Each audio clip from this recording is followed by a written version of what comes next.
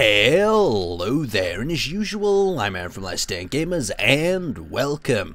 So today we're doing a little bit of an experiment. I've been messing around with these small sort of tracking darts, I'll paste them in, but I wanted to find out what would happen if we sent a wall of them into a ship. I recently watched a documentary where they shot a load of particles into an object like this and it created an absolutely amazing effect. So let's actually just see if this is lined up, and we'll retract this away from the ship ever so slightly to about here, and then we'll just lock that down into place. So now that I'm in the spectator cam, we've lined the camera up so we'll be able to see what will happen when these objects actually impact. I'm really excited to actually see. Each one of these has a little mag lock on the front, so they should lock onto the hull of the ship. It's just going to be a really interesting experiment to see what sort of result we get. Now if I turn my HUD on, you'll see we've just got a load of text, and we're going to activate the gravity generator.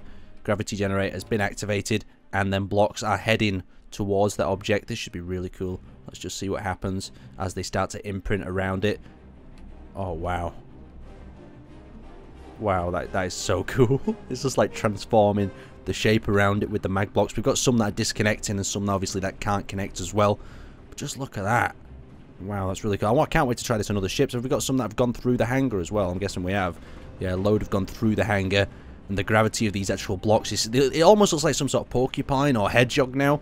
All these blocks have actually attached onto the side, and the rest also propelled down the side. We'll have to have a look at some different angles. We'll try an upper angle to see what that looks like when it attaches, as well as the side angle, and just to see what sort of different results we get. It was really cool though how it attached and the blocks slowly transitioned away. So let's actually have a look from above when this block starts to hit. So the actual cubes are going in now, and we'll see just exactly what happens from the top.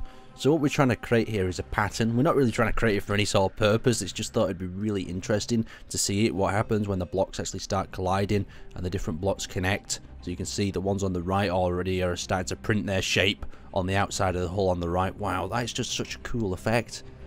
You can just see as they start to print through and the little cubes are going on. Now we've got the rest of the hull on the left printing on, and on the right. Wow, wow, this I know it serves no real purpose, but the fun factor in this is just amazing.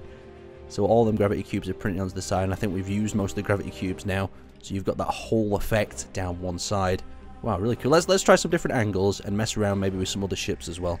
So for the next test, we're going to do it to a vertical takeoff and landing sort of ship.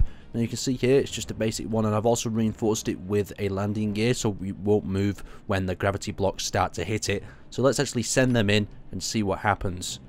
So we can see that coating of blocks is going to be around, starting to cut around. Okay, so it's definitely not as effective when it comes to doing the smaller ships, but still a cool sort of effect. Let's go and put on another large one, shall we? Instead, it's just lighting the whole thing up. The gravity is far too powerful. It's pulling it away, even though it's connected to that other block. Anyway, let's connect it up to something else. So this time we have the white ship. Now we didn't have enough mass cubes to actually cover the whole white ship, but we'll see exactly what effects we get. So we'll hit one and we'll send them gravity cubes in. I think we'll start with just like a basic perspective from here, then we might move on to a second one. So let's see what it does when it connects up and starts pushing out that shape around the object.